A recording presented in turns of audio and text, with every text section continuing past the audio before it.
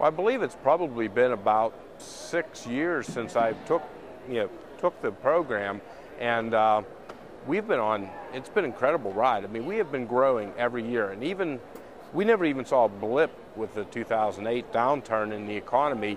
We actually continued to grow at like a rate of 22%, and I really believe through the things that I learned in the coaching program and implementing those, and I haven't even implemented them to the level that I should. I mean, just taking nuggets from it has helped us to continue to grow through that time. It blows me away. Our business has just been never down. It's always been a steady up.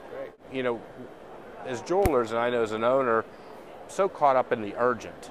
It's just so busy, just the day-to-day, and helping the employees. Forcing yourself to actually take the time to think about the business and understand how really, as an owner, you should be a marketer, not a guy that runs around putting the fires out and taking care of the daily. That was probably the most valuable part of taking that time. And the investment's really minimal. Whenever you scale, look at my sales. Whenever you scale that to, the dollars that you earn, the investment's no big deal.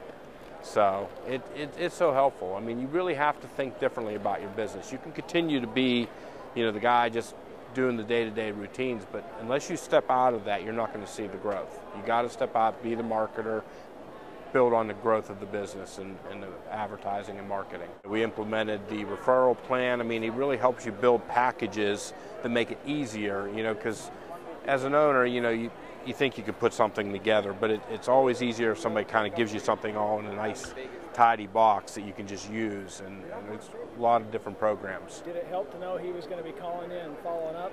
Oh, no question. There's many times I was scrambling, because I'm like, oh, I didn't do my, I didn't spend the time I should, and it makes you step forward and learn.